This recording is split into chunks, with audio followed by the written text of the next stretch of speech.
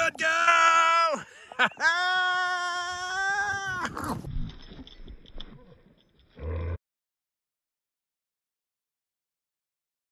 If a failure occurs, such as just a refusal to respond, a failure to respond, or multiple commands required, or, you know, failing to come in actually to within close proximity to me, then it's not like I'm not trying to prove anything. I'm looking to see, as I say, where she's at. And, you know, if that happens, then I know that we need to do some more work on that aspect of it. So just have a look, you know, come along with me, have a look, me taking a walk. I'll go and get them out and we'll see what's what. They've already had a little bit of a spin around, but we'll take them on down through and for a few minutes, come along and watch. Okay, so we're out in the woodland. I don't know what time it is, 4 o'clock, half 4, something like that. And I'm testing response reliability to the recall whistle in the black one. Okay, I shan't give a name, but the black one. And what I'm looking for is immediacy and enthusiasm in the response. And I'm going to see, maybe I might put in about, I guess about 5, maybe 6 recalls as we walk along. And let's see what we get. So it's a lovely live environment, isn't it? Exactly as it should be for a dog. You know, no double clip leads, no front clip harnesses, no head harness. Oh, look, lovely. Fox. No head harnesses, no figure 8s. Not that there's anything wrong with any of them, but where it comes to the point that those are the only means by which people can exercise dogs other than secure paddocks, then when you look at this as a life, it doesn't take a genius to figure out which is the more welfare friendly for the dog. So again, this is really to test myself as well as her and the level of my training and my trust in it. Might be a bit of a boring video to watch, it shouldn't be because we're in a stunning location, but we'll see. So first one. Yay! Good! Come on! Good girl, come on. I know. Maggie here. Come on. Good girl, wait. Well done, Angel. Well done, Angel. Leave her alone. Turd. She's a turd. So that's the first one. Successful. Not as fast as I'd like, but then the terrain isn't brilliant, is it? And as I say, to break her off the scents and things that are around here, I'm okay with that, I'm good with that. Let's see how we go with the others. So I'm not looking to show off, I'm not looking to push massive distances or anything like that. I'm just looking for nice responding, nice sharp responding. She doesn't have to adopt a perfect position when she comes back or anything, she just needs to come back. As you can see as well, I've got no means of compelling the recall, I've got no means of luring it. The reward is social, the reward is interaction with myself, because that's how I want it to be. I want the behaviour to be self-rewarding, if you like. Yay! Good girl! Come on, and you. Come on, Maggie. Good girl. Oh, good girl, sweetheart. I know. But again, as you can see, the level of interaction between me and her when she comes back, really nice, social, bond-building exercise. Bring her back again from the dogs down there, look. A few spaniels running down there by the water. If you do, there's nothing wrong with using food, there's nothing wrong with using toys or alternative reinforcers / rewards to be able to, you know, establish your recall and develop your recall. But there's something wrong when you're reliant on them, because the entire purpose of a reinforcer is to build, and if you're not seeing building without it, it isn't working. Hey, good girl, well done, sweet. Maggie, come here, good girl. Again, I'm not going to really push it with her. I just want to get a few under her belt, under my belt, a few more where, you know, it's testing me as well. I can't rely on what I've got in my pocket, or I can't rely on my ability to communicate with her electronically. Well, I can. This is the thing, I can, but I don't want to. I want it to be a tool that goes in, teaches, tightens up, does a job, and I need to be able to see that she responds without it. Isn't this lovely though? I say it again.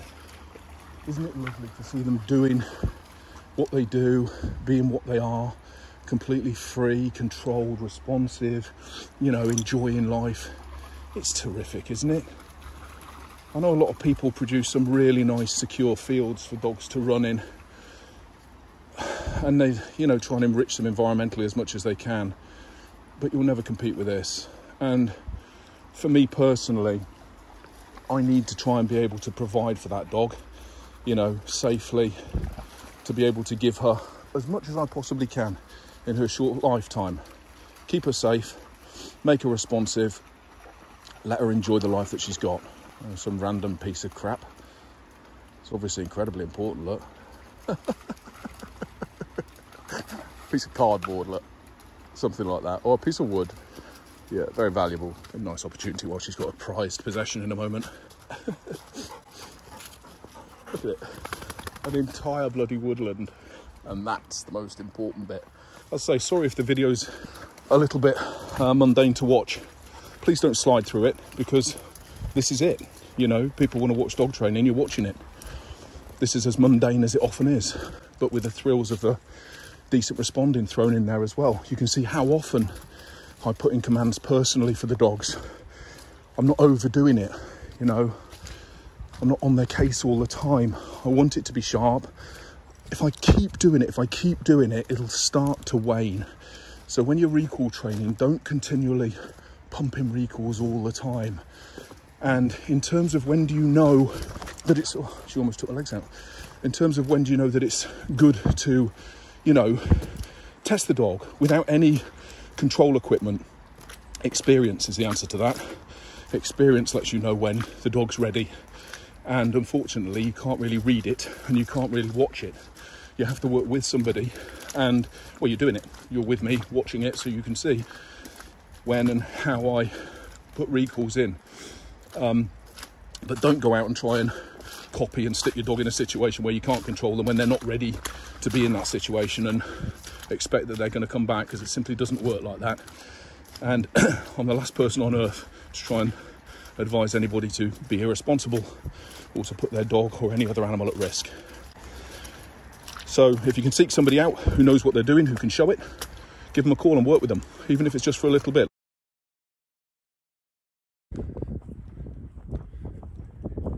Back up! Yay! Oh, good girl. Good girl. Go on. That was all right, wasn't it? So here we are then. Same as yesterday, really. Out and about with her, a few dogs around, give her a bit of distraction. And I'm looking to recall her, this time using verbal commands instead of the whistle. As per yesterday, I've got no means of compelling or coercing or anything else a recall. You know, she either does it or she doesn't, and I stand or fall on the level of the conditioning that I put into her. But the reason that I'm using a verbal this time is, as I said in an earlier video, once you start to become significant and relevant to the dog, that relevance should extend, so that it doesn't really matter what sort of command you're giving for a recall. The dogs generally tend to perk up and respond to it anyway. Oh, sod. I was just going to say hopefully. I think I've lost the mongrel, but no. Back, like a sodding iron file into a magnet. Anyway, I want her out and away, but I can't force that. I can't force that either. Isn't this lovely? Hey, isn't this how it should be? Dogs out being dogs, just absolutely living their best life out in the middle of this beautiful countryside in November. This is behavioural expression. This is for freedom of behavioural expression, if you like. You know, I said it yesterday, but I'll say it again. This is what it's all about. Being able to provide for the animal in the most that you can possibly provide for it in the safest way, whilst being responsible and taking into account other people, other animals, social and legal expectations and demands, but still just being able to be out with your dog and be absolutely carefree, because you know that you've got control over them. So it doesn't really matter what comes your way. If you can call that dog back and that dog comes straight back on a sixpence without any hesitation, then it's all good. I'm going to give her a verbal now. Back up! not you. Yay! Whoa! Whoa! Lovely, lovely, lovely, lovely, lovely. This is what we're looking for. That speed, that enthusiasm. I had a Zoom last night with a chap, he won't mind me saying, keep him anonymous, and was talking about electronic collars and recalls with his dog, and I said, for the moment, park the remote collar, work on the motivation, work on the positive incentive, work on getting that enthusiasm in that recall. That speed that will go away from you can just as easily come back to you if you get it right. And this is, it's just beautiful to see, isn't it? Watch her do it again. Beep! Yay!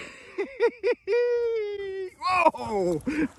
Well done, you two. It's lovely, isn't it? It really is lovely. And you'll notice the words are different, and they can be different, but they're said in a, you know, an exciting way. I'm not needing to run back away from her anymore. I'm not pumping food into her or anything like that. Nothing wrong with using food to reward a recall. It's just not what I'm choosing to do at the moment. I want it to be a social reward. So there you go. There we are. I think, what's that? 2 or 3 more just for you to see. I'm going to trot on with them and do some more as well. And we'll keep pushing. Thank you for watching. Okay, so here we are back again in the woodland.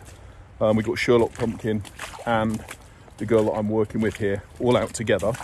And what we're looking at once again is naked responding. So responding without the use of an electronic collar, without any means of basically controlling whether or not the dog responds other than the whistle. And this brings me on to an area that I'd just like to briefly cover, and that is the whistle. And I got asked, in fact, I've asked several times, but I got asked pretty recently, what whistle do you use? And the whistle that I use, or the person said, the whistle that I use, my dog seems to ignore or learns to ignore, but yours, the dog seems to respond really, really nicely to. Look, the whistle is irrelevant. It doesn't matter what tone or pitch or speed that you blow the whistle at, you know, the volume of it, it doesn't matter. What matters is, what does the whistle mean to the dog? What experience has the dog had in response to the blowing of that whistle? Okay, so that could be a positive experience or a negative experience. So what I'm saying is, it's basically Pavlovian conditioning. So I blow the whistle, feed the dog, blow the whistle, feed the dog, blow the whistle, throw a ball, blow the whistle, praise the dog, relatively closely together. So I'm not waiting, I don't blow the whistle and then wait for the dog to come back when I'm starting off and then feed or praise the dog should the dog happen to come back. That'll get me reliability that's essentially worth nothing. What I do is I teach it as a separate exercise in itself. The pairing of that whistle with that reward delivery is its own exercise, okay? So whether you bang saucepans together, shout blancmange, you know, whatever happens prior to that reward delivery is what the dog will come to associate with that reward delivery, and it will become a positive signal. All right, so when you get your whistle, whatever the whistle is, I happen to have a preference, but I'm not gonna name them because I'm not advertising for anybody, but I happen to have a preference. But when you get that whistle, go through the exercise of blowing it, feeding the dog, blowing it, throw a ball, blowing it, fuss the dog, whatever it is that floats your dog's boat. Then go out and start using that whistle as a recall signal when the dog's at pretty short distance from you. So don't wait until they're belting off around. You basically want to take what you've taught in close proximity and extend it out so that they begin to understand. And when you start working with electronic collars, or if you're working with long lines, electronic collar combinations, or long lines, you know, themselves, you can also use the whistle to announce the likelihood of the stimulation from the collar or the pressure from the long line as well. Okay, but as long as what it announces is relevant and of value to the dog, an experience of value to the dog, you'll progress. You should progress. So somebody else said, you know, how often are you throwing recalls in? I think I might have put this in an earlier clip. Excuse me if I'm repeating yourself. I'm not banging on. I'm not boring the dog. You'll work against yourself. Less is more. Get decent quality. You know, even if you get 2 or 3 really nice responses, end it at that. You know, don't keep putting them in. It's not a case of repeating. People say that dog training is about repetition. No, it isn't. Dog training is about repeating things that matter, things that are leading to progress, you know, things that are of value. It isn't just about repeating in itself. It's about the dog having multiple experiences over an extended period of time that actually have meaning to him or her, okay? So don't think that just because you go out and do recall, you're having a look now. Look how many times I've called the dog. So don't think that just because you're training on a recall that you need to keep recalling. It doesn't work like that. Not if you want decent responses. I'll bring her back in from wherever she is now. Oh, she's there. There she goes, look, the flat one. Let's have a look. Yay! Good girl! I have a very bad habit when I'm recording with an iPhone in my hand of pushing the power off button when I'm bending down to interact with the dogs. That cuts the video. So sorry about that. Hopefully my son will be able to pace the two together because he's better than I am. There's how often you want to be putting recalls in. For those people who are interested in the inclusion of the electronic collar into the recall process, I'm going to put that in as a separate video in itself. So I've done the introduction. Then I'm going to talk about how you start to build understanding with the dog with the electronic collar, and how you're going on to proofing responsing with the electronic collar as well. I'll do that as a separate video.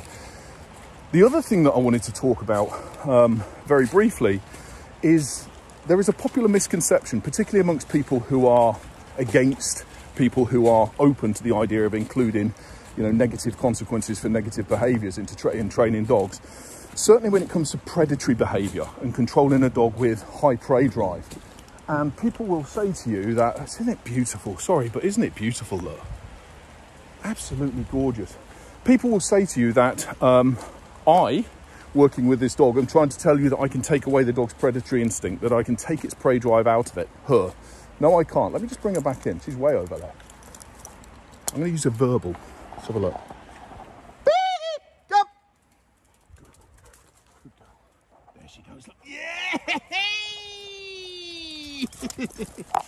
Good. Okay, so to come back to that point, when you're working with a dog that has got a rehearsal history of successfully predating towards another animal, right, which basically means chasing, attacking, killing, going off hunting after other animals, and they've done it and they've done it and they've done it and they love it and they live for it, you know, whether that's because of their breeding, their heritage, you know, the genetics, or the actual learning history of the dog, whatever it happens to be. What you're not doing, let me be the first to say this, or not the first, by no means, that's the wrong word to say, but let me just state this quite categorically. What you are not doing is taking away the dog's prey drive. You aren't taking away the dog's predatory instinct. You can't do that. It's like saying I'm going to take away the dog's sex drive, or I'm going to take away the dog's appetite. You can't do that. But here's the thing. What you can do is you can control which animals the dog is able to, or chooses to itself, that's a very important thing, chooses to predate towards, okay? So if you are open and receptive to the inclusion of electronic training collars or other training approaches, basically taking the needs of the dog in front of you and the owner and the context, you know, taking the whole thing as like a compound of information and doing what is necessary rather than what you would prefer to be necessary, then you are going to extend your reach in how much you're able to affect the choices of that dog. If you don't do that, so if you follow a particular training methodology, for example, I won't use correction, I will only work with food and toys and praise, then you limit your ability to be able to do that. And that is simply fact. Okay, that is simply truth, fact. Anybody who works in, you know, with dogs with that particular approach, really, if you put your hand on your heart, you ought to equally put your other hand up and say this is true, because it is true. The other thing is you can control predation if you're open to having, you know, a receptive mindset in terms of what's required to offer the dog the greatest freedoms, the greatest degree of choice. You can control the dog by having strong recall, strong heel work, strong stationary positions, etc. So I can choose, I can have the dog think that animal isn't worth chasing, that animal isn't worth my time, by using electronic collar, for example, to have the dog think, I don't want to go towards that animal, it's bad news. And equally, I can have the dog think, oh, I can chase that, I can chase that. But when I call, or if I say, no, you're not doing that, you're healing, or no, you remain where you are, sweetheart, then that happens. So you can control the predatory instinct of a dog. You don't remove it. So where people say, oh, you can't remove the predatory instinct, no, you can't, and nobody's saying that you can, but that almost gets thrown up as like an argument or justification for their failure to actually push themselves and the dog to achieve what is achievable. And then will come the argument, it's about ethics. I'm the more ethical trainer because I choose not to use punishment in training. I choose not to give the dog aversive experiences. I choose not to let the dog think that was a bad idea because a bad consequence happened as a result of it. So if you think that that makes you ethical because you're looking principally, in fact solely, at the momentary experiences of the dog, then you don't understand ethics, not in its whole, not in its entirety. Because when you're working with animals and you're looking at animal welfare, that ethical lens needs to extend way beyond the dog and the momentary experiences of the one dog to all the other animals that that dog will interact with and the people that the dog will interact with. And how does my training approach affect those animals? How do I secure the freedoms of those animals? So if my dog's off lead and we're walking through woodland like this as they are, and they decide, I'm going to go for that squirrel, or I'm going to go for that cat if it's around a housing estate or whatever, or a park, and the dog goes, and your dog fails to recall because chasing that animal is more enjoyable than the rewards that you've got on offer. How ethical is that for the experiences of the other animal at that time? And when that is multiplied by multiple animals, how ethical is that? So you can't just dish out the I don't use corrective intervention when I'm training dogs as a sort of like get out of jail free card or a ethical superiority card, because it doesn't work like that. And I would get people to really, again, just think about it. Think about it. If you disagree with me, disagree with me. If you think I'm talking absolute shit, then think you're talking absolute shit. That's fine. It's not a problem. As long as you think about it, and as long as other people who maybe aren't as opposed to the idea of opening their mind and thinking a little deeper, do so. Oh, the obligatory bit. Please, if you're watching on YouTube, will you subscribe, like the video? If you're watching elsewhere on social media, if you could please like and share the video if you like what you see, and encourage others to have a look and maybe open their minds as to what's possible when it comes to providing the greatest freedoms and the greatest protections for the greatest number of dogs. And you do that by having a mindset that says perhaps, as opposed to a mindset that says never.